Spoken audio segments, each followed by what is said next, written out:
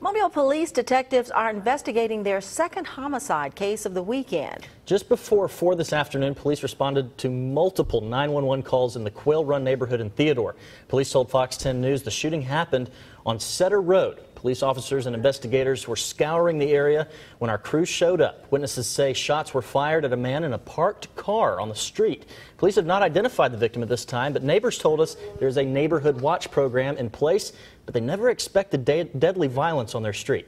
It's a good, quiet neighborhood, so for something like this to happen, it's very devastating to us.